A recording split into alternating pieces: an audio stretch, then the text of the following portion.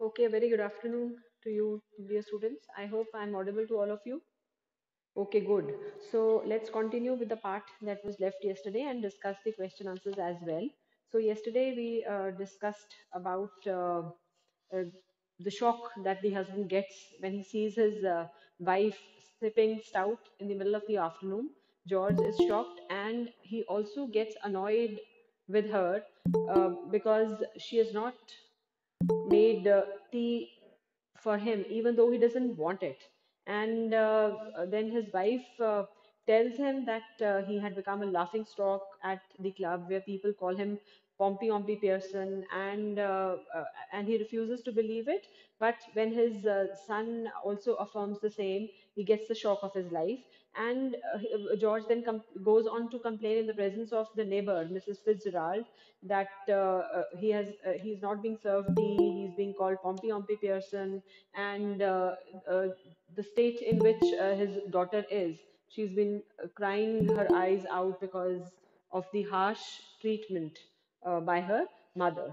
And Mrs. Pearson time and again asserts her authority over everybody and also asks George not to forget his mannerisms and to behave properly when any friend or any visitor of hers comes to see her. Okay, and George towards the end gets is actually frightened out of his wife, and he's actually not able to come to terms with the strange behavior of his wife, and he loses his temper and he also shouts at his wife for of creating a scene in front of the neighbor, Mrs. Fitzgerald. So we were on page number 50. We have to complete the chapter and we have to discuss the question answers as well. So page number 50, Mrs. He's saying to George and Doris, now listen you too, Mrs. Fitzgerald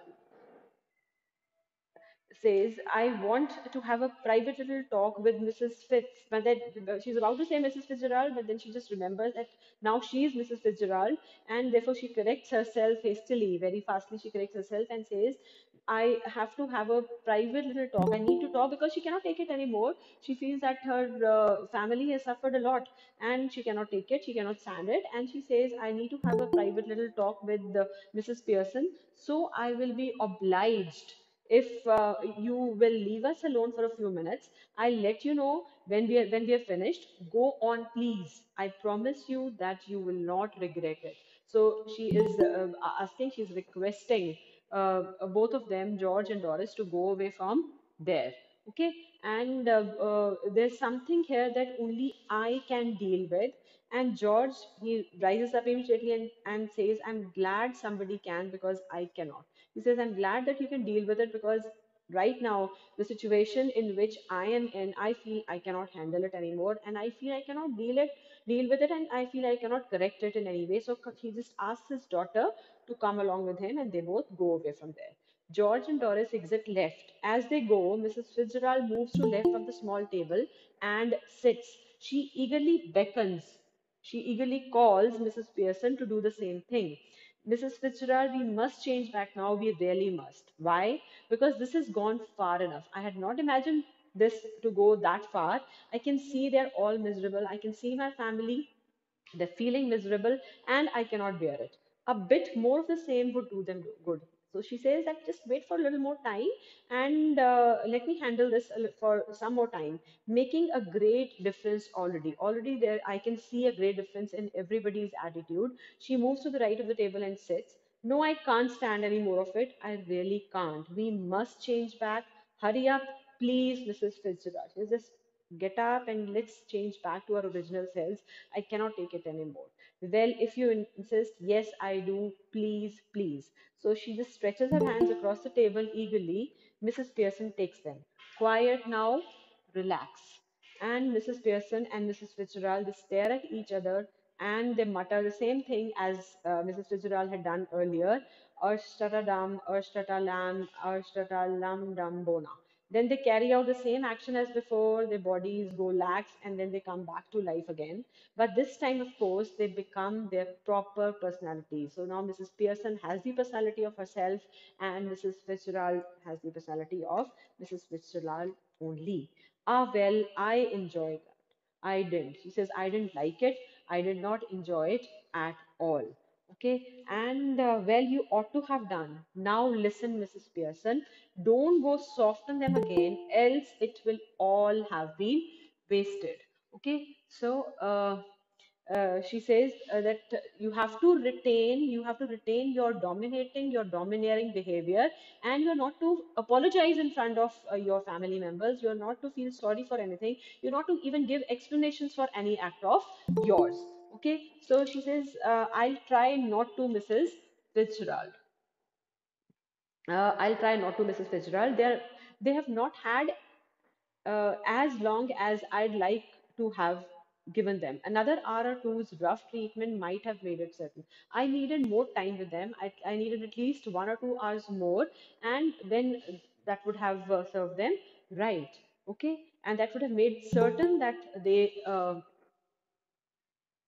learned to behave properly. I'm sure they'll do better now, though I don't know how I'm going to explain. Again, she's back to the same point. She's back to explaining. She says, don't you start explaining or apologizing or you're done for. We've already discussed it. She says, you're not to apologize, you're not to explain anything, otherwise, you'll go back to square one. You'll have to start it all over again, and it won't be possible then. It's all right for you, Mrs. Fitzgerald. After all, they aren't your husband and children. She says you can. It is so easy for you to say that, but I cannot deal with it. I cannot bear it because this is not your family. These are my, family members, my husband, my children. So very impressively, very boldly, Mrs. Fitzgerald tells her, "Now you listen to me. You admitted yourself you were spoiling them, and they didn't appreciate you at all. Any apologies?" Any explanations, and you will be straight back where you were. So you don't want to start it all over again. And you were the one who was all the time complaining that your family members don't appreciate you. They treat you like dirt. They treat you like a servant. And if you start giving explanations, if you start apologizing, then you will go back. You will to the same position as you were earlier. I am warning you, dear. Just give them a look, a tone of voice, now and again, and to suggest you might be tough with them if you wanted to be. You just have to change your tone. You don't have to be just appealing in front of them every time. You just have to give them a harsh look once or twice, and it ought to definitely work. Anyhow, we can just test it. We can test it right now in front of uh, right now in front of me. How? Well, what is it that you would like them to do that they don't do? Stop at home for once? Yes. And give me a hand with supper. Yes, I want them to help me in the preparation of dinner, supper, and all. Anything you would like them to do that you enjoy, whether they do or not. Anything else that you would like them to do, whether they are fond of that thing or not, you should be. And you need to tell me what is that thing. Well, yes, I like a nice game of rummy, of cards, but of course I hardly ever have one except at Christmas. That will do then, so that is sufficient. She moves towards the door, left, and turns. But remember, just keep firm, keep steady. You're not to go lax, you're not to take it lightly. You just have to be firm and strong, and you just need to give them a tone of and a harsh look. And your tone need to be changed, and you've had it. She opens the door. Hoy, you can all come in now. She calls everybody, but remember, time and again she keeps on telling Mrs. Pearson to have a firm hand. George, Doris, and Cyril, they just file in through the doorway. They're still afraid. They're still, they're hesitant, and they're just looking apprehensively at Mrs. Pearson. I'm just off to let you enjoy yourselves. The family looks anxiously at Mrs. Pearson, who smiles, much relieved. So this is the first time throughout the day, during the day that she has smiled. So they're very happy that the mother is finally smiling. So they smile back at her. Yes, mother. Seeing that you don't want to go out, I tell you what I thought what we would do. So first of all she addresses Doris and says that since you're not going outside today, let me just tell you what we should do today. Miss Fitzgerald goes away and gives her a final warning, and she's about to go, but she's still there, and she gives a final warning to her and says, remember, what is she wanting her to remember? To remember to keep a firm hand, remember to be steady, nodding. Then she just looks sharply at the family. No objections, I hope? No, mother, whatever you say. Smilingly, she says, I thought we would have a nice family game of rummy, and then you children could get the supper ready while I have a talk with your father. George is very happy, suits me, and he looks challengingly at the children. What about you two? Yes, that's all right. Cyril also agrees. And Doris is a little bit hesitant, says, well, and Mrs. Pearson suddenly has that changed tone and says, sharply, she says, what? Speak up. And hastily, Doris says, I think it would be lovely. It would be lovely to help you out, and we would prepare dinner, and you can have, talk with our father. Goodbye, Mrs. Fitzgerald. Come again soon. Yes, dear. Night all. Have a nice time. So Mrs. Fitzgerald exits from there, and the family just gathers around, clusters around mother as towards the end of the play, and the curtain falls. Okay, so this was the play. Simran, page number 52 now. We're done with the play. We'll discuss the question answers now. Okay, so okay, let's discuss the questions then. We'll just discuss first question from here and then the questions of your assignment. This play, written in the 1950s, is a humorous and satirical depiction of the status of the mother in the family. What do you understand by satirical depiction? What is satire? Speak up. Yes, to shame someone, the use of irony, use of sarcasm in order to just ridicule or expose somebody or something. So, what are the issues that this play raises? Very simple question. What are the issues that are being raised in the play? What are the issues that the play raises? Again, Akashita. Okay, let's start with Akashita, then somebody else can tell the next part. Yes, Akashita. So this play, written in the year 1950, displays various issues which are witnessed and experienced by mothers who are working at home. They are not respected and appreciated for the work they have done, and they are treated like servants. They do not have a perspective about things, and uh, their family members do not respect them, and they think that they do not deserve it, and they think that they are just at home and they're enjoying themselves, rather than the mothers at home are working more harder than them. Yes, yes, very good. So the issues it raises is about housewives, about mothers who are being treated like servants in the family, and they're just at the beck and call of everybody. They are taking their orders, they're fulfilling their wishes, and they are neither respected nor their individuality is given any respect. So they're and even their opinions are not asked for, and nor do they matter for anybody else in the family. So this is the issue that the chapter is dealing with, and it raises these issues. Do you think it caricatures these issues, or do you think that the problems it raises are genuine? And how does the play resolve the issues? And do you agree with this kind of resolution that the play offers? Yes, the second part of the question, I don't want Akashita to answer each and everything. Kiran, speak up. Yes, ma'am. The problems that play raises are serious. The treatment is of course comic. The playwright adopts an unusual method to resolve the issues. He takes the help of magic of the East. Incantation of a magical spell helps in the interchange of the personalities. Now, Mrs. Pearson, with the strong and sinister personality of Mrs. Fitzgerald, gives rough treatment to the daughter's son and husband, respectively. Her stern looks and commanding tone suggest to them that she cannot be really tough. The spoiled member are brought down by the heavy dose of exposure of reality to them. They agree to stay and help in preparing the supper while the housewife has a talk with the husband. The resolution of this issue seems far-fetched and unnatural, but extreme means have to be adopted in disaster management. Yes, very good. So it problem that the issues that the play raises are basically very serious and very genuine, and they're quite universal. They're not just restricted to Mrs. Pearson's family, and but the kind of resolution that it offers is quite far fetched. As she said, it is quite impractical because we cannot have such magical spells and things like that in our practical life. So the kind of resolution that it should have offered, it is kind of comical, and this is only fiction. But in real life, we need to have Mrs. Pearson should have changed her attitude. Long time back, and she should have that tone. She should have that the kind of look, the kind of tone which Mrs. Fitzgerald used in her place. But Mrs. Pearson should have changed herself, but the kind of resolution that this play is giving is far-fetched, but yet as this is fiction, so it seems to be quite appealing for this chapter. Okay, so let's discuss the questions that are a part of your assignment. If anyone can just share it here, because I'd put it in your class group also, in your English group. So I think you would be able to share it. Please, can anyone just share those questions that were a part of your assignment? Okay, then who is the writer of the play Mother's Day? Everybody knows. Who is the writer? Yes, J.B. Priestley.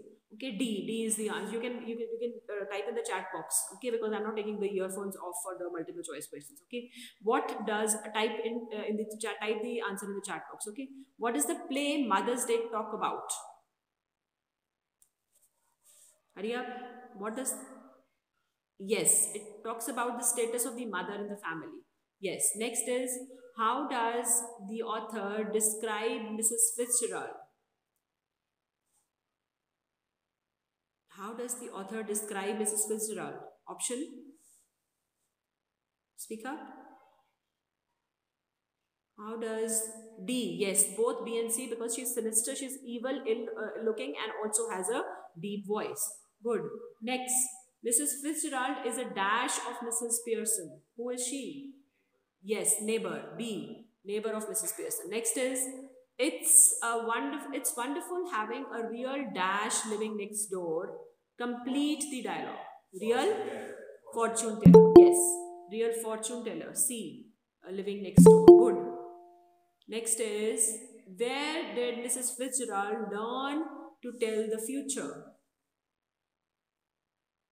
Where did she learn to tell the future?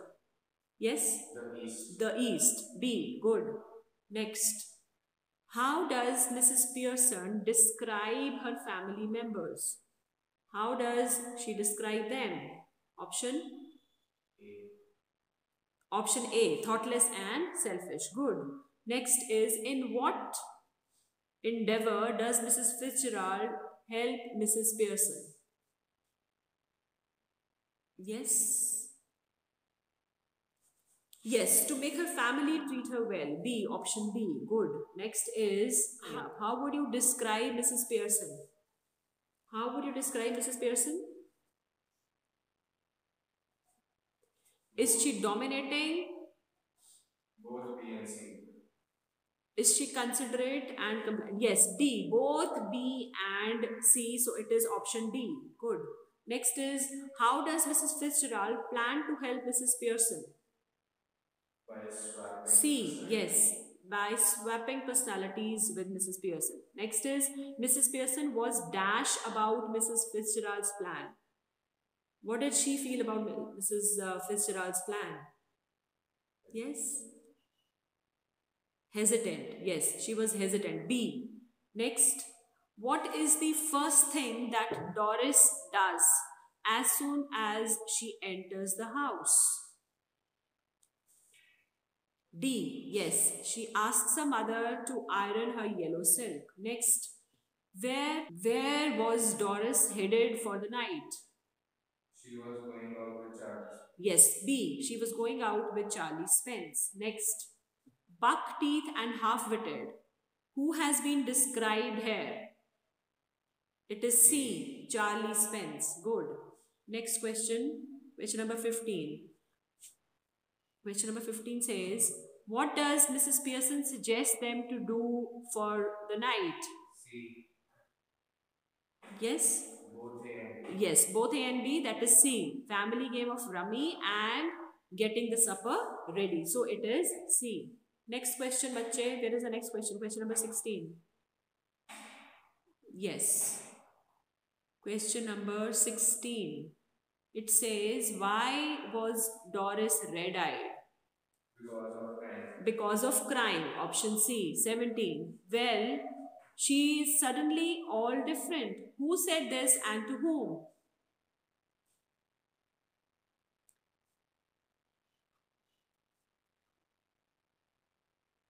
She's suddenly all different.